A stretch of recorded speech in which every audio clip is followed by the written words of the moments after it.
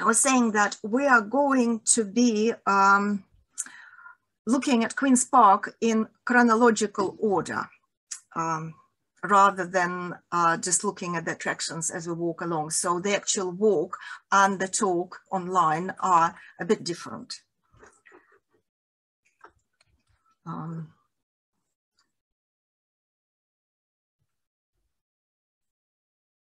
Right, we are going to look at Queen's Park area, and here on the map I made an outline of what the area called Queen's Park. And those of you who may not be quite local, it could be a bit tricky because actually we have two Queen's Park plus the Queen's Park station in the middle. The Queen's Park estate, which was built in 1874, is at the bottom. And then we have, and that's in the borough of Kensington and Chelsea, and the Westminster, why did I say that? The borough of Westminster. And our Queen's Park is the park and the area surrounding it. And they are in the borough of Brent. And in the middle, we have the Queen's Park station. So actually we have three Queen's Parks for the price of one. And going back to the very beginning of our story, the whole area of London where we are now was part of Middlesex. And the name of Middlesex came from a knife used by the Saxons, and they called it seax, or rather this flag and coat of arms of the historic county of Middlesex is what the Tudors thought a Saxon knife would look like, so they came up with it. And you can see it proudly being displayed on Harrow Road in front of St. John's Church. And Middlesex was a huge area between Essex, Sussex and Wessex. And in Domesday Book, it was divided into 600s, which were the administrative units.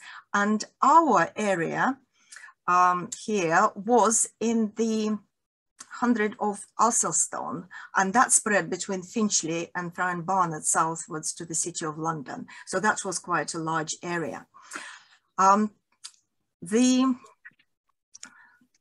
Charter of Edward the Confessor gave the wood for the abbey of the Westminster and corns for its pigs.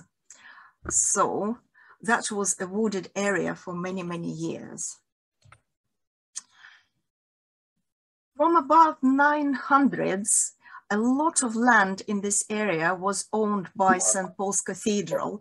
And I tell the story how it came to be owned by St. Paul's Cathedral in my talk. I've got someone who needs to be muted, so can we please...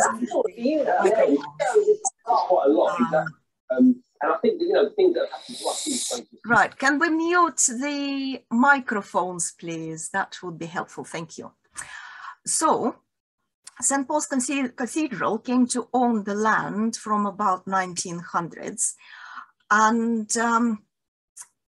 it was divided into prebendary estates, and prebendary estates were the areas of land that belonged to the cathedral, and the income from those lands was given to this to a particular person who did something for St. Paul's Cathedral, and they were called the prebends.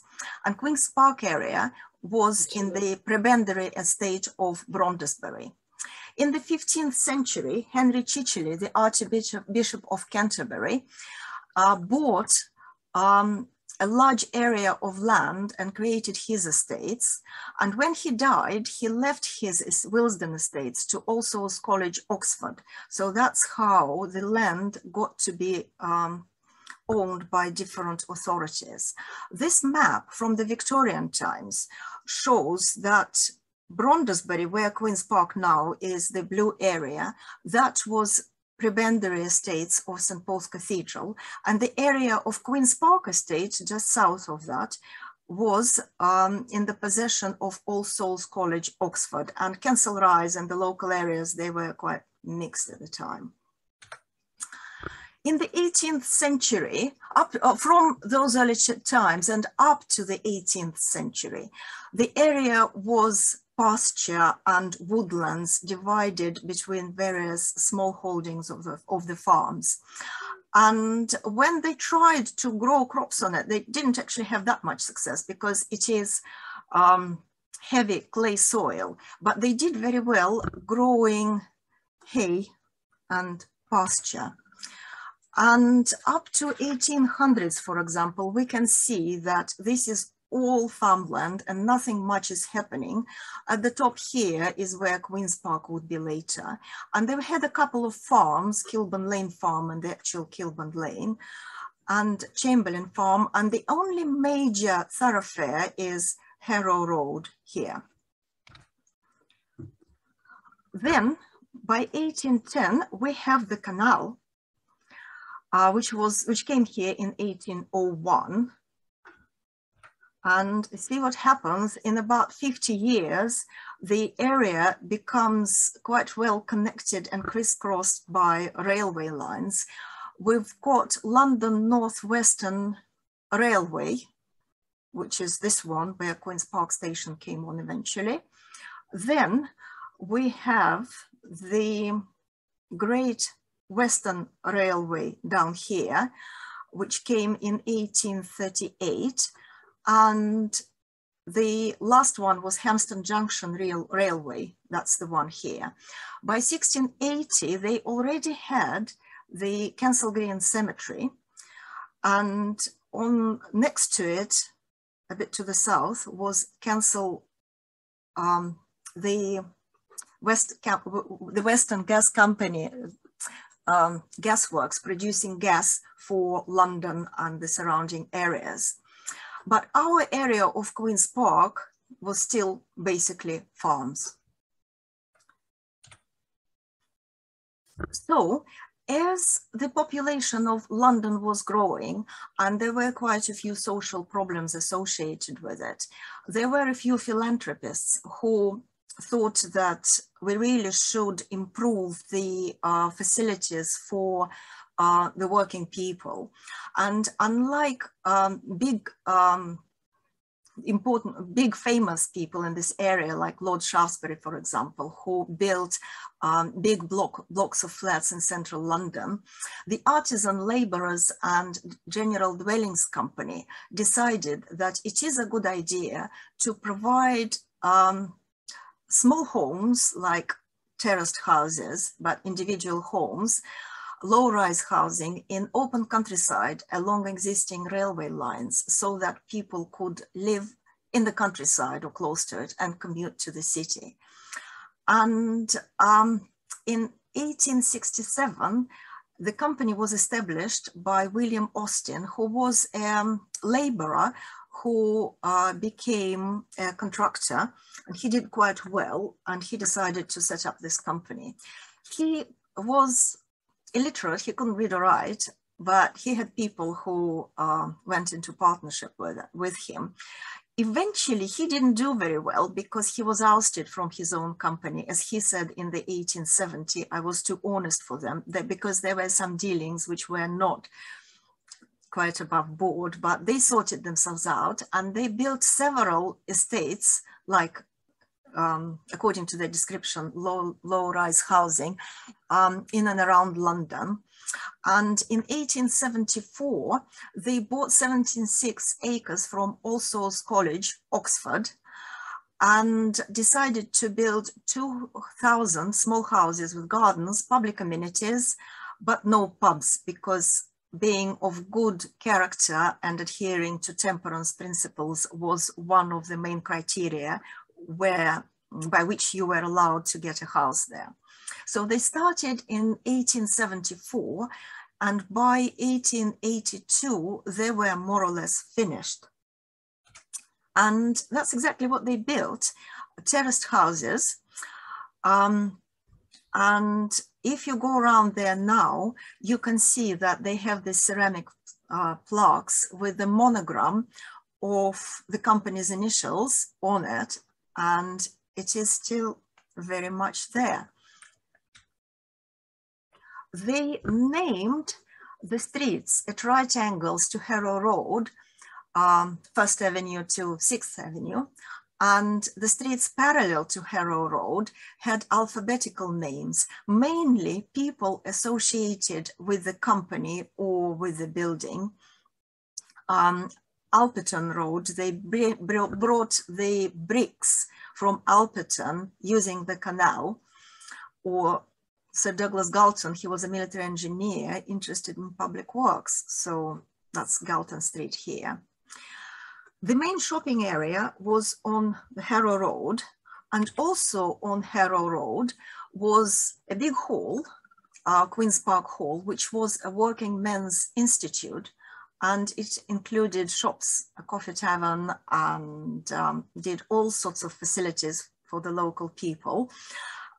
Interestingly, because they didn't allow pubs in the estate, they actually built a pub on the opposite side of Harrow Road, which unfortunately is now closed. At a very interesting address of 666 Harrow Road, they had the library, and it is still there, and it is still Queen's Park Library. There were a few churches. St. John the Evangelist was the first one, which was on the corner of Harrow Road and Kilburn Lane, and that was there from 1844. There was a church called St. Jude's in Lansfield Street, and that was a big brown and red brick church, but that's the best picture we have of it because it closed and was demolished in 1960-61. But a lot of people are very familiar with St. Jude's Church because it had a St. Jude's Hall built nearby. And in 1882, two local football teams merged together to form Queen's Park Rangers, which since then moved all over the place, but retained their name up to today. And it has a lot of fans, including my husband, who took these lovely pictures and very happily follow them. One of its most famous players was the first black player to appear in the English Football League, and his name was Thomas Hubert Best, and he played for QPR in the 1950s. They had a school, which is currently also a school, one of the very few original school buildings operating as such, and it is now Grade 2 listed. And they had quite a close-knit community, especially when people came from Ireland to work on the buildings of the railways. The community stayed there very close-knit up to quite late 1920s. They started to having trouble with the neighboring areas. In the 1960s and 70s, the estate went into the council hands, and they had quite a few problems, but the council, Westminster Council, who owns it now, they're trying to do quite a lot to improve that. Most of the area is in conservation area, and they look after their houses really nicely, but they remained more or less the way they were when they were built.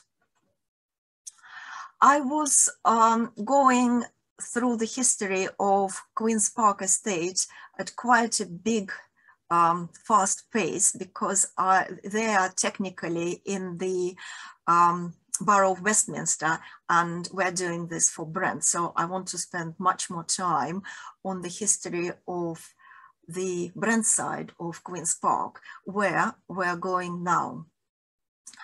And when the Queen's Park Estate was built, the area which became Queen's Park later was still very rural. It was the fields, and there were farms and big houses along Kilburn High Road, and it is Kilburn that was an area which was more or less populated, because this straight road here was the old Edgware Road, which was there from the Roman times, and in the later times it came to be known as Watling Street, and our bit of Edgware Road, Watling Street, is called Kilburn High Road, because it was a major thoroughfare from a very long time ago. All the houses, pubs, shops, and all the life was happening here. And by 1879, Charles Dickens, in his sketches, described Kilburn as a newly built district at the far end of the Edgware Road. So they had housing in Kilburn here, and they had Queen's Park estate further down.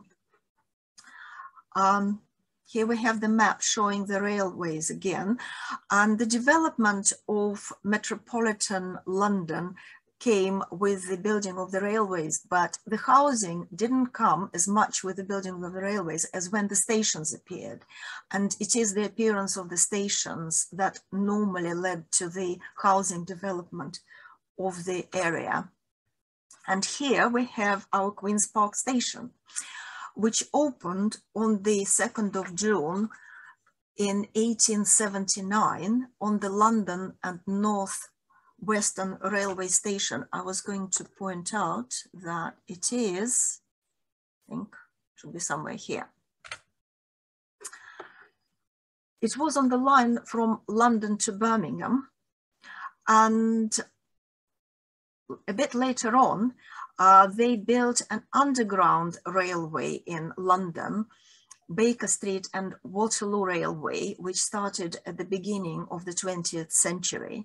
And by 1915, the services on the Bakerloo line, as it came to be known, were extended to Queen's Park. So basically it was carrying two lines as it does today.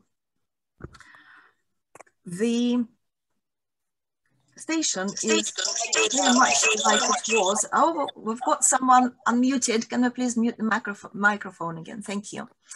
The station itself looks quite like it was today. So that's a nice bit of history there, although it looks a bit drab and boring, but it's still very useful.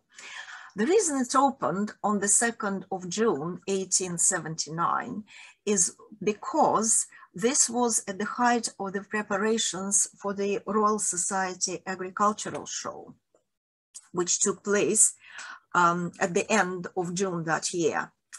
And the Royal Agricultural Society of England was founded in 1838, and its purpose was to promote the ideas of science for the farming community. A lot of scientific developments were taken in all areas of life in early Victorian times, but people realized that farmers at the time were actually the least mobile part of the population, because they wouldn't be traveling to big cities to learn about all these inventions and progress.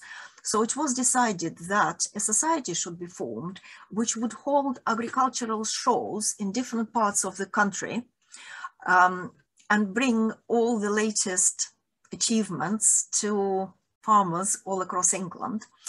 And the first one was in 1839, and the society has been going on. It is still going on. It's now an independent charity based in Warwickshire, but their last show was in 2009, and that was shortly after the foot and mouth disease. And that kind of put the end to that idea. So in 1879, they decided to bring the Royal Agricultural Society to Kilburn, as it was known at the time. And that was because it was quite rural. It had loads of available land, and it had good transport connections, because it was not too far from Kilburn High Road, the Edgware Road, which was a major thoroughfare. And also Salisbury Road was quite useful as well to bring things in. And then the station, the railway station, opened in the beginning of the months when the Agricultural Society show opened, so they could bring machinery and things and people by train. They got a huge plot of land 100 acres, created an entrance on Salisbury Road, and the show was opened on the 30th of June, 1879 by the Prince and Princess of Wales. And it had machinery, stock, everything. Was to be the biggest one in the history of the society up to date. Everything was good until it actually opened and it started to rain. And it rained for all the 5 days when the show was on. The streets, the showground turned into a quagmire. People were sinking, animals were sinking, and the attendance was nowhere near what the organizers were expecting. And this is the overview from Illustrated London News of the showground. You can see the sheds, and there's some statistics here, how big it is going to be. So it was absolutely enormous. But quite disappointing because of the weather. Surprise, surprise. There was, however, a royal box where they paraded the winning cattle and horses. And that must be the Prince and Princess of Wales. That's a lovely picture. So because of the wetter summer, they made a loss of £1,500. And also they realized that maybe people from London were not that interested in the agricultural show as people in the countryside. But on Saturday, towards the end of the show, Queen Victoria visited. And Queen Victoria, she was a brilliant diarist. She wrote a diary every day since she was a young girl, and those diaries were put online and made available by the royal family, so everyone can go online and for free to see what Queen Victoria had to say for every day of her reign. And I'm going to read you what she said about her trip to Kilburn. Started off with Beatrice, Leopold and others by rail for Kilburn to see the great agricultural show. Bertie and the council, including Lord Spencer to the Duke of Sutherland, received me there and preceded us. Got into an open carriage and drove through the town of tents, which we accomplished without showers. The ground was one sea of mud from the dreadful rains of the last days, so that planks had to be put down in some parts to drive over. Drove to the ring, very like a racecourse, where endless stands and tents had been put up, a fine large one for Bertie and the royal family. But the slush was so dreadful, we could not go to it.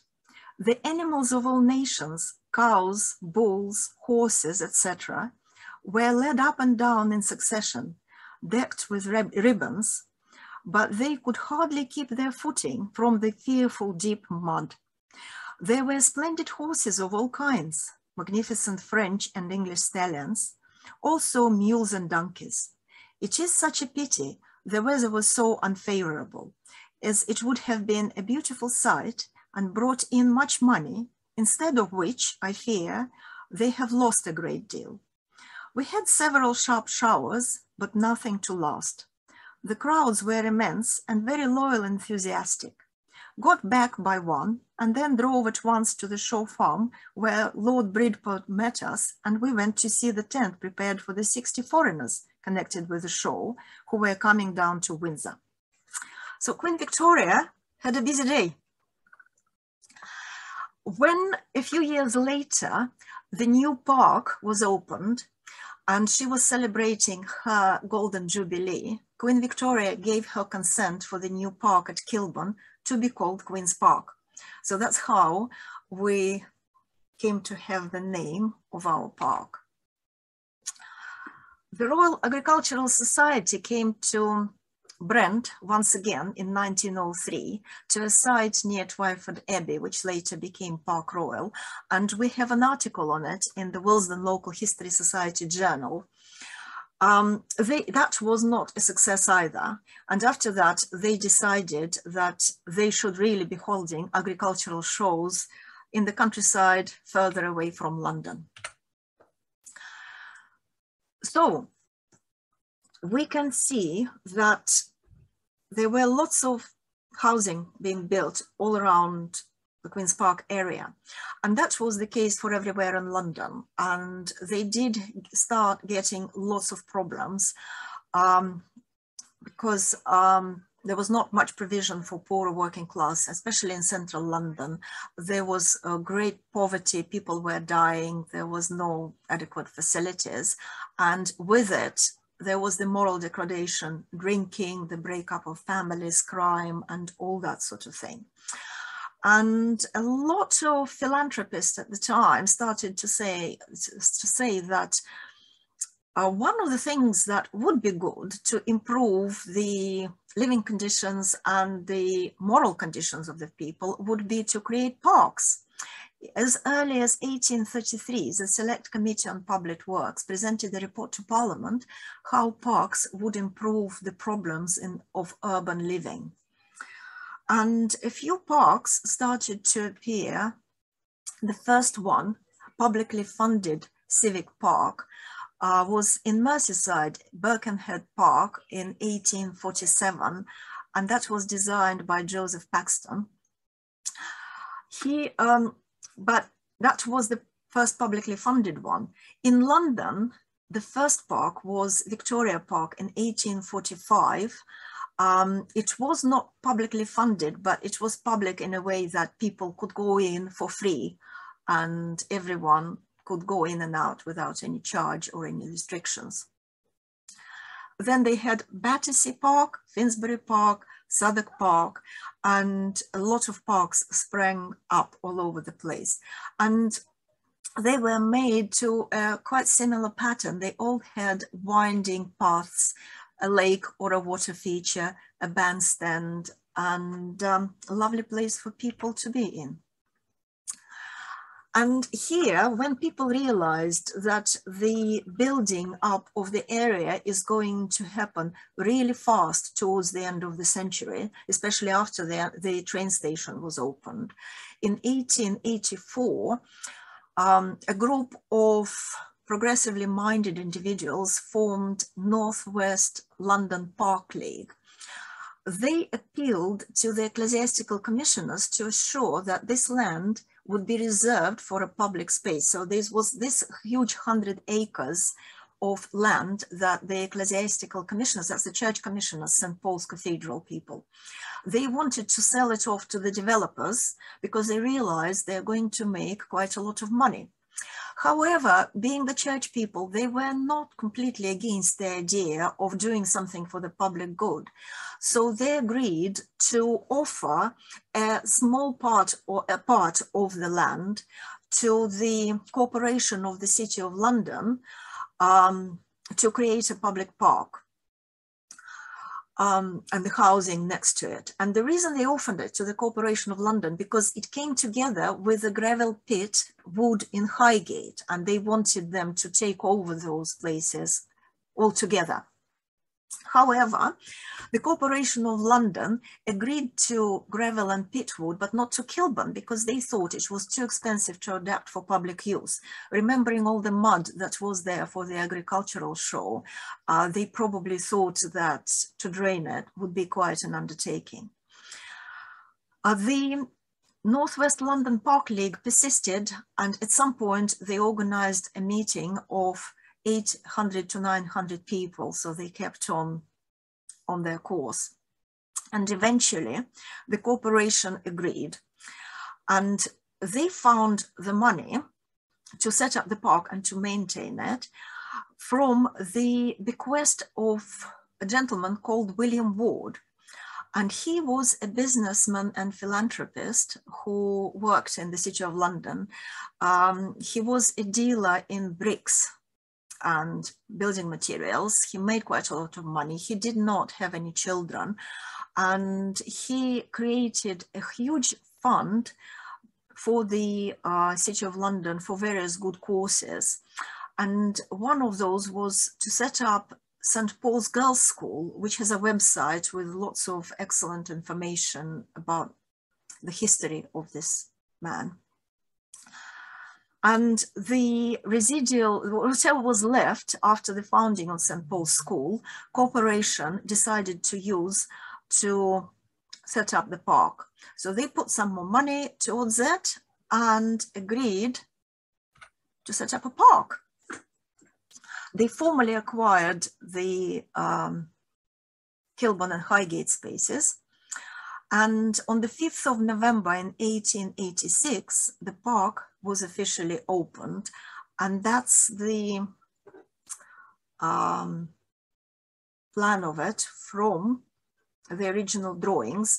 A lot of pictures coming up now will come from a document called A History of Queen's Park by Land Use Consultants 2011, and that's available online, and that's like the best and most amazing source for information about the early history of Queen's Park. Going back a little bit, Queen's Park was named after Queen Victoria, and it was not the first park in her honor, named in her honor. There was a Royal Victoria Park, which opened in 1830. And by then, she was 11 years old Princess Victoria. She happened to be traveling through Bath with her mum, and the local dignitaries decided to open a public park and invited her to open it, which she did, called it Victoria Park. And the first park in London was called Victoria Park in Tower Hamlets, and that was in 1845. So there are a few parks named after famous Queen Victoria as well. So back to the church commissioners. They granted the land for the park, and they created two roads, Chevening and Mortimer Road, by either side of the park as approaches to it. And most of the streets around there have the names associated with people from St. Paul's Cathedral, from the church commissioners. For example, Chevening was an estate owned by the Earl of Stanhope, chairman of the ecclesiastical commissions at the time. The task of laying out the park went to Alexander Mackenzie, who was a landscape designer to the Metropolitan Board of Works.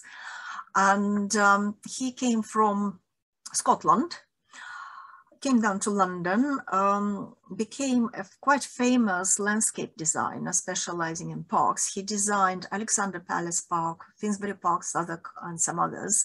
And he was superintendent of all the open spaces in charge of the Metropolitan Board of Works, including Hampstead Heath and Blackheath. So he was obviously the man to design the park.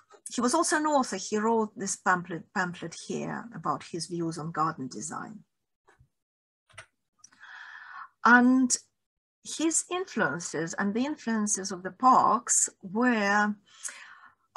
came from France, where a few parks have been built in before. And by then, the English landscape gardening style was becoming more popular for parks than the previous strict parterres and geometric designs.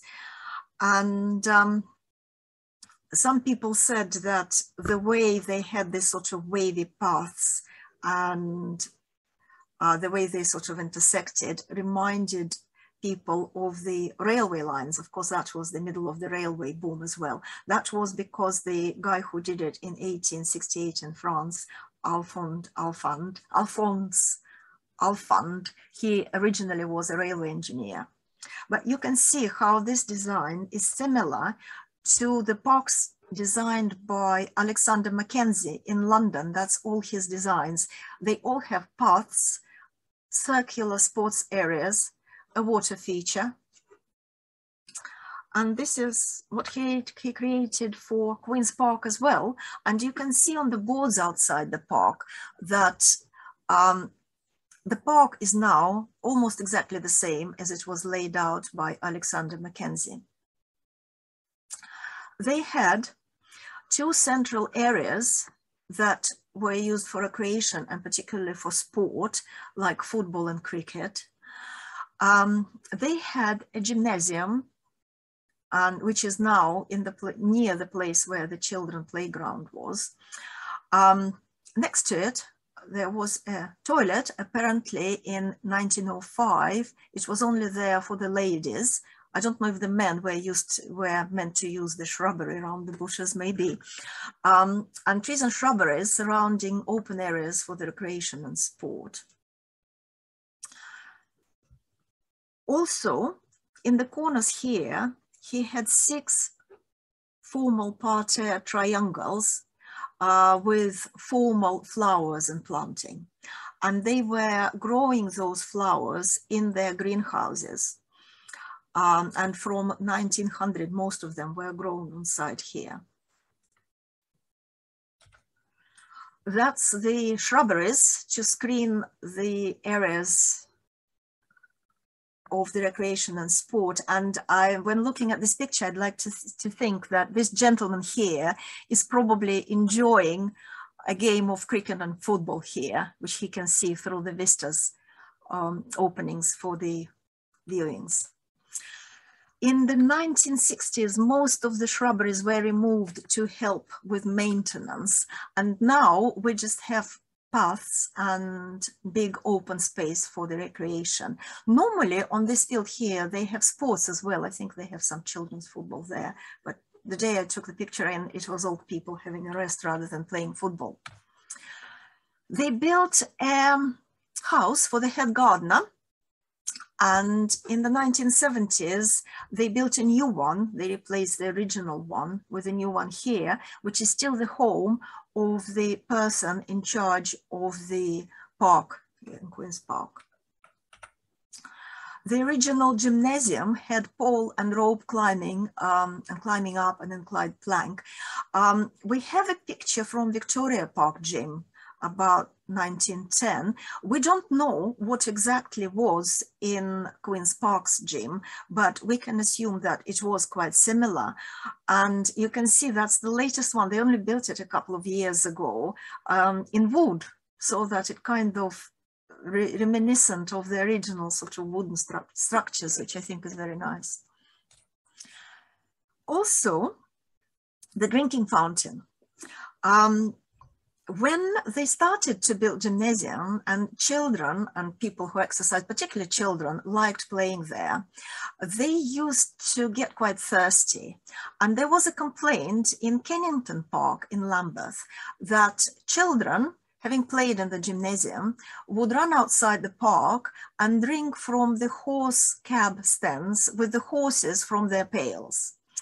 And the powers to be didn't actually mind what the children were drinking from their own home, but they didn't want their park to be seen as a place where children nearby drink with the horses, because they wanted it to be a genteel and well-behaved place. So they decided to build a water fountain. And luckily, the local philanthropist, Felix Slade, the one who founded the famous art school, he donated a fountain with a granite foundation, and it had originally a bronze sculpture where the water came from. And that was quite grand and big. But the biggest one was in Victoria Park. Angela Burdett Coates, the famous philanthropist, paid £6,000 to create this enormously huge Moorish Gothic fountain, which is still there. And £6,000 in the time was well beyond even an average person's income.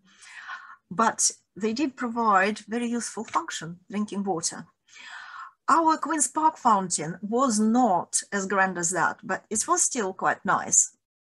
And where it was is on the intersections of the 2 circles, right where the cafe is now. So I guess it would be somewhere there, as is shown on the drawings. We don't know when it was installed or when it disappeared, but this picture is dated roughly around 1910, so it definitely was there then. And also a bandstand was a regular feature of Victorian parks.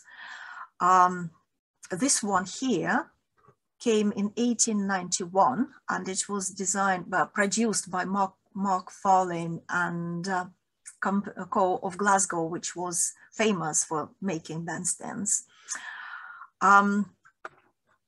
It was restored in 1992 and then Grade 2 listed, and it was restored to its original Victorian colors, looking lovely and bright.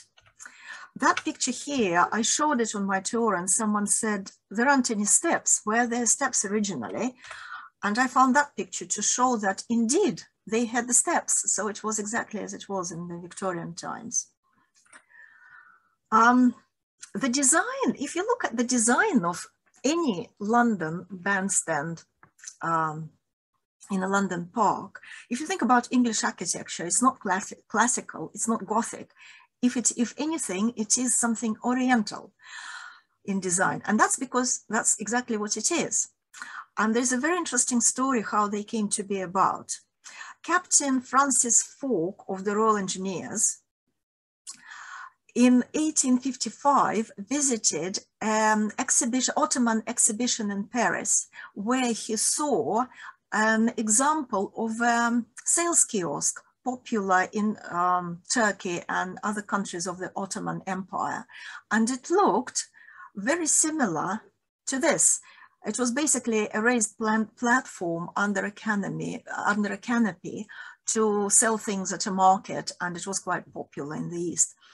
And when he was designing in 1860 two bandstands for the Royal Horticultural Society at South Kensington, he copied that design from the Ottoman Empire exhibition in Paris and created two bandstands. And then when that showground was, when the Royal Horticultural Society gardens were closed to make way for the Natural History Museum at South Kensington, in 1883, it was moved to Southwark Park, and another one, the second one was moved someplace else. But the one in Southwark Park, this is a picture from last year, looks exactly like it did at the time. And that's where all the subsequent bandstands took their inspiration for the design from. We come to the time of the war, and Willesden, like most places in London, was hit quite badly. And there were a few bombs dropped here, as you can see, but actually there were quite a few more than shown on this map. And it played its part in the history as well. In the war, the southern field, where the gymnasium is, was used for a barrage balloon and a shelter for the people who maintained it and who managed it. And the rest of the field was dug up for shelters. But when people tried to use the shelters, they realized that they were waterlogged from the days of the Royal Agricultural Show. This place is clay and it has 5 springs rising within the grounds, so they couldn't really use them and ended up doing their own shelters in their own homes after that. And the north field and the other space was dug up for the allotments. They also took down the railings from the bandstand and from the perimeter of the park to help the war effort. They had a bomb, doesn't show here, but there was one which fell and destroyed the paths at the north side of the park, where they later created the woodland walk area. Going back to the original features, in 1930, there was a refreshments building, which was closer to the gymnasium, the playground originally, but later it was built next to replace the tennis pavilion. The tennis courts are over there to the left of the picture. In the 1960s, the building was built up to create the 2 stories, and behind it, also in the 1960s, a 9-hole pitch and putt course was made, adding to the sports facilities of the park. One of the corners now is called Quiet Garden, and that was also originally the entrance to the park, but in 1936, the Reach Gate was built with seats and the entrance blocked off, probably because this area was designed to be a quiet place of contemplation and they didn't want people walking through it. Can we unmute some more microphones, please? I think someone has come up with a microphone. It's Eva or Eva. Yeah, if we can, please. Thank you. So 1960s, when the quiet area was created, the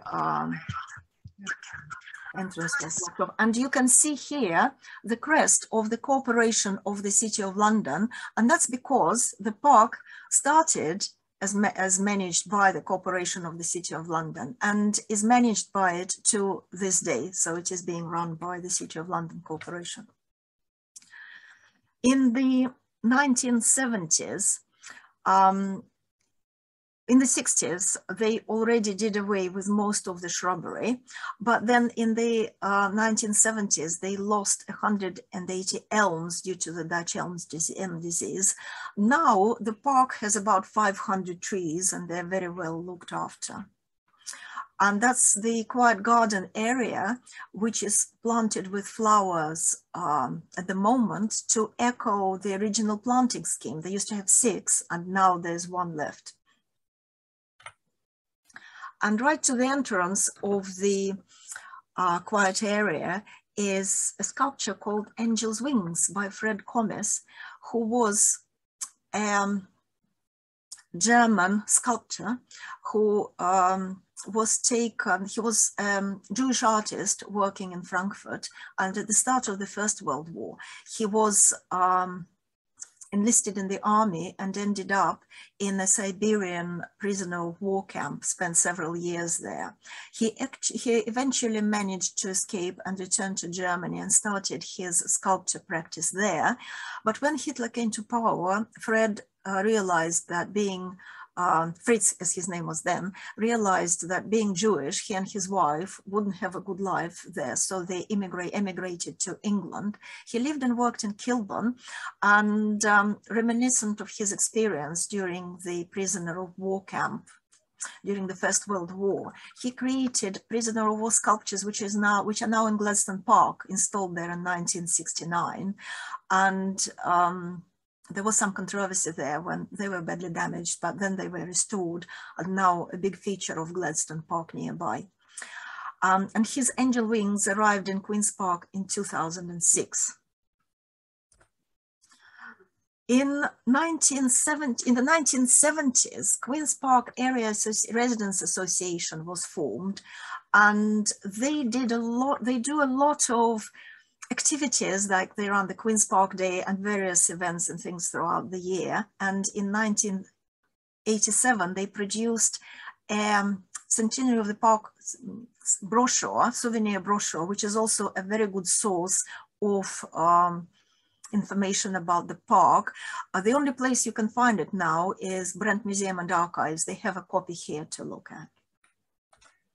And this is Willesden Local History Society and us with our regular display at Queen's Park Day. Unfortunately, the last 2 years were cancelled, but next time they're there, Willesden Local History Society will come again with all our leaflets and publications. The Woodland Walk, which was on the place where the original path was destroyed, it's a lovely area, and apparently they had to close it during the lockdown because so many people were walking in the park because they couldn't go anywhere else. The Parks Authority decided that it's not very good for the wildlife, so many people, so they closed it for a little while, but it is now reopened. The second sculpture in the park is called Noah, and we have been walking around it and thinking it was a lady with an owl. It's not, it's Noah with the animals from his ark. And it is by a French sculptor, Michael Manzoni, installed here in 2001. It's made of wood. In the 1990s, on the place of the original gardening shed, they installed a little pets corner, little farm where children can go and look at the animals. And they have a lovely little display. It's quite small, but very sweet, especially the goats. I mentioned 5 springs rising within Queen's Park boundary, and they installed some new drainage, but didn't help much because in spring it still floods like that because there's clay and there are springs. The whole area is a conservation area, so not only people cannot very easily change anything on the fronts of their houses, they have to apply for permission. It also applies to the trees.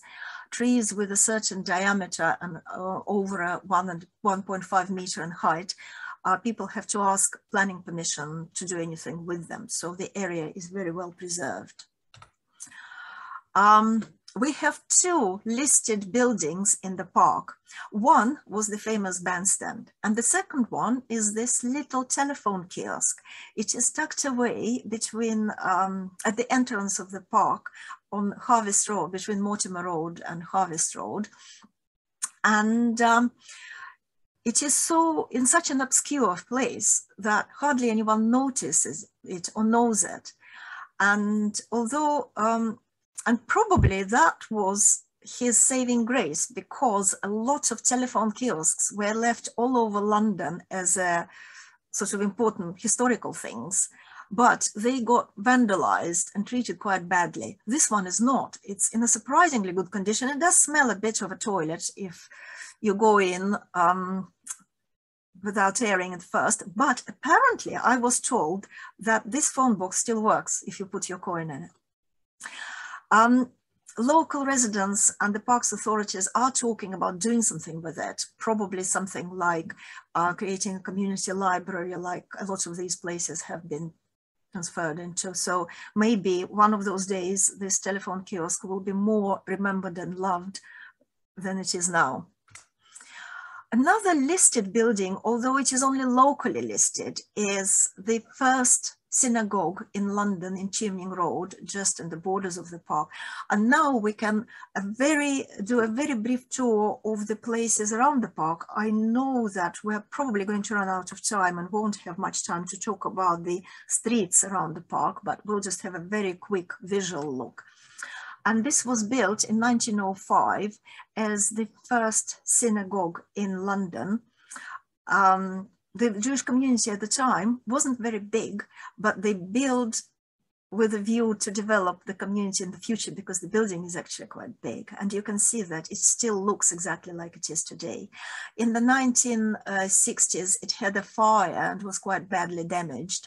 And in 1974, it was sold to a Muslim foundation, Al-Qaeda Foundation, and it is now a mosque and a cultural center. And it is very well looked after outside and inside. They really care for the building. It's beautifully restored. It was built by a rich Jewish landowner who owned lots of land in the area called Solomon Barnett. And he donated a plot of land for the big project, and he was the moving force behind it. He was quite a major landowner in the area, and here is a list of roads, may not even be the complete one, there may be more roads that he originally owned and developed, all in the surrounding areas. His offices were along Salisbury Road, and he named the streets after the estates, the areas in Devon, Cornwall, where his wife came from and his wife's family. So not after himself, but actually places that his wife liked. So I think that was very nice of him. Edward Harvest, that's the Harvest Road over there. He was a rich merchant who lived at the turn of the 16th, 17th century, and he left his estate to the Brewers Company for the annual income to be used to maintain the road from Edgware to Tyburn. He had a house in Edgware, and he was traveling to London on that Edgware Road, Kilburn High Road, Watling Street. And he left a legacy to maintain that road. And when the local authorities later came into being, Brent came to be entitled to the share of that fund, which is still going today. And now, if you go to Brent Council website and search for the Edward Harvest Trust, you will see that it is a trust that gives grant for community projects in Westminster, Brent, Camden, and Harrow. So it's still very much, his legacy is still very much there and doing good things. So I had a lady who came on one of my tours, and I was telling the story, and she said, oh, my scout group got the money from this fund to go on a trip. So we remember Edward Harvest, not just for the name of the road, but also for the money that he left for things which are still going on. Another street, Reverend Kemp was prebendary of St. Paul's, and that's the Kemp Road, historic picture and how it looks today. By contrast, Thomas Kerslake was a local builder, and that's the Kerslake Road. Another one was named after Henry Hart Milman, who was a historian, dramatist, and professor of poetry at Oxford and the Dean of St. Paul's, and he's buried in St. Paul's Cathedral. And another ecclesiastical commission famous person was Crichton. Mundell Crichton was a bishop of London. He was interested in education, and he assisted in the formation of Kilburn Grammar School. That was the small school based at St. Paul's, Kilburn Square, that was transformed into a bigger school and eventually became the first state secondary school in the borough of Willesden. I am not going through the history of the school now because I'm aware that I'm running out of time, but if you come on the walk, we talk in detail about the story of the school, which originally was the school for boys, and the girls' school on the opposite side of the road, which actually was there before, and it was associated with Mariah Gray's training school, who trained women to become teachers. Salisbury Road, on the other side of the park, people say, what's the funny spelling? And the spelling is because Salisbury is not named after the famous town in England, but about a family, a very sort of famous family name of the local landowners. There were a few Salisburys, but it was Lady Sarah Salisbury, who was the widow of a judge of the High Admiralty Court, who bought the estates around Willesden, and she owned quite a lot of land, and her biggest place was Brondesbury House, which was a big farm here, and this is where Queen's Park ended up eventually, and that would be Salisbury Road over here. She got Humphrey Repton, the famous garden designer, landscape designer of the time, to redesign the gardens of her Brondesbury house. And when he did a drawing in his 1794 little red book, as it was colloquially known, he presented, this was a view of how what would be the view of the park of the client after he has finished with it. So that's his vision. We don't actually know if it was indeed how the park looked or not, but it was him who called the place Brondesbury Park. So that's the name we have for the area today. On the corner here, that's the park. At the end of the century, there was quite a hub for Willesden local board offices. There was a fire station, the library, the first public library to be opened in Willesden, and the police station. The new building was built in the 70s because the original one was bombed during the war. So that's the fire station, the library, and the police station further down there. And that's the Willesden libraries, which were open in the same year. The first one was Kilburn and Harlesden and Willesden Green. Quite a few famous people lived and live locally. For example, Richard Baker, who was a famous newsreader. He lived in Kingswood Avenue. Barbara Pym, a writer, she also lived locally. We'll quickly run through those. Paul Weller and the Jam filmed their video When You're Young of 1979 in the park, in and around the park, and also Kilburn High Road. And you can see that in the 70s, before the restoration of 1992, the bandstand was painted white. Another famous video, and both of those are available on YouTube. Cliff Richard and the Young Ones, they did a charity single, which is very weird, but a lot of fun. Again, they have the bandstand and the scene in front of the toilets. There they are.